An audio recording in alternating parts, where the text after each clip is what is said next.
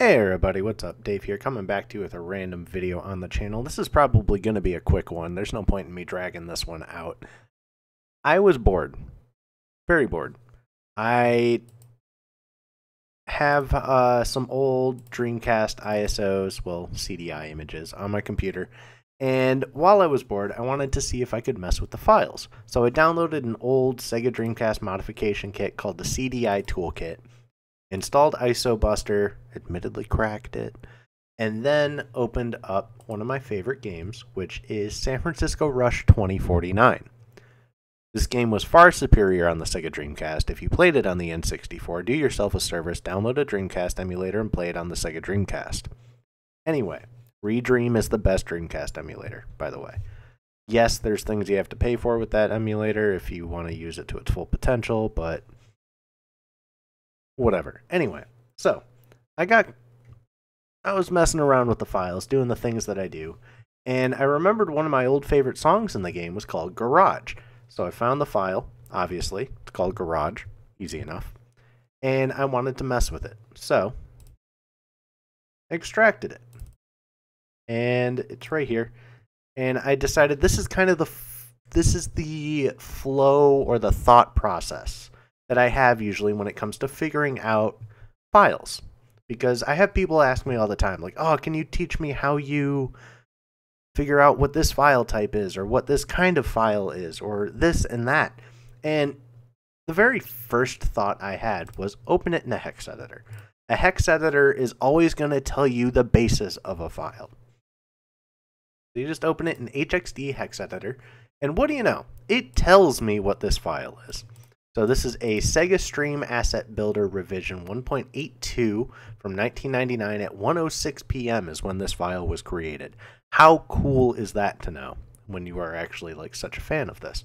The file format is a single stereo track with a bit depth of 32. I would love to find a 32-bit format of this.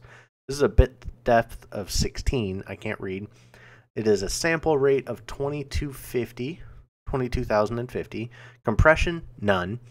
This file was converted on 9/6/2000 at 3:42 p.m. Abstract, no abstraction information provided. This space is intentionally left blank. I was like, okay, well, sure, there's that info, but maybe there's got to be something somewhere that tells me what the audio header is. Because the header of a file tells you a lot of things. It tells you what kind of file it is. So, for example, let's go, we'll just open up the CDI image, basically. So a CDI image, yeah, the header doesn't tell you much, actually, I just realized. But if you, like, scroll down just a little bit to wherever the start of the file is, this was a bad example. I'm going to use something else. Let's just go, like, a random picture. So this is a PNG format file. Obviously, if I open it up in a hex editor, the file header is going to tell me it is a PNG file. The file header, unless it is a compressed file, will never actually steer you wrong. But I couldn't find like an audio format header in here, and this file is gigantic. Now, granted, I'm not surprised the file is gigantic, because they say right here, compression none. So that tells me that, hey, the file is obviously gigantic. So obviously it's not going to have any compression. So my next thought was, oh, this is an audio file. Let's try playing it in a music player. So my favorite music player to use is VLC Media Player. VLC can play pretty much everything I've ever thrown at it, including STR files. So the STR file here, basically the way VLC works is if it finds audio data, it is going to play it. Now, I don't know if there's any copyright on this stuff, but I will mute my, well, no, I'm not going to play it, but I'll show you it plays. So if I scroll through, hold on, you'll hear it through my microphone because it comes through my speakers.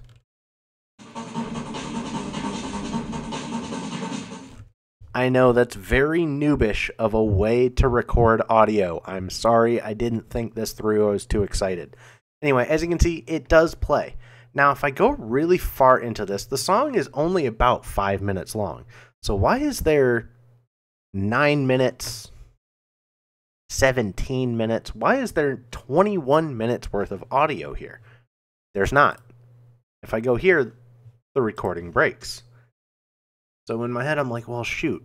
Where do I find a program that's just going to detect that there's audio and rip it out? Because I want to be able to actually, like, this sounds incredibly nerdy, I know. I want to put this on my phone so I can listen to it sometimes if I'm, like, driving or something, because I love this song. Well, this is where this part of this came in that I was really, honestly, kind of surprised about. I went to Google. And this is legitimately how this works. And I Googled audio extraction software from a file, and I didn't even spell from correctly. And then somehow, I got to this audio extractor website that's expecting video. It's expecting video. Now, I've already downloaded morning, so we're going to open up the next one. We're going to do night.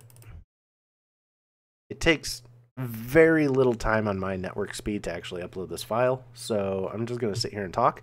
But basically, what I did, and I don't know if this page is covered in ads. I have to assume so, since my ad blocker has blocked 5 things at least.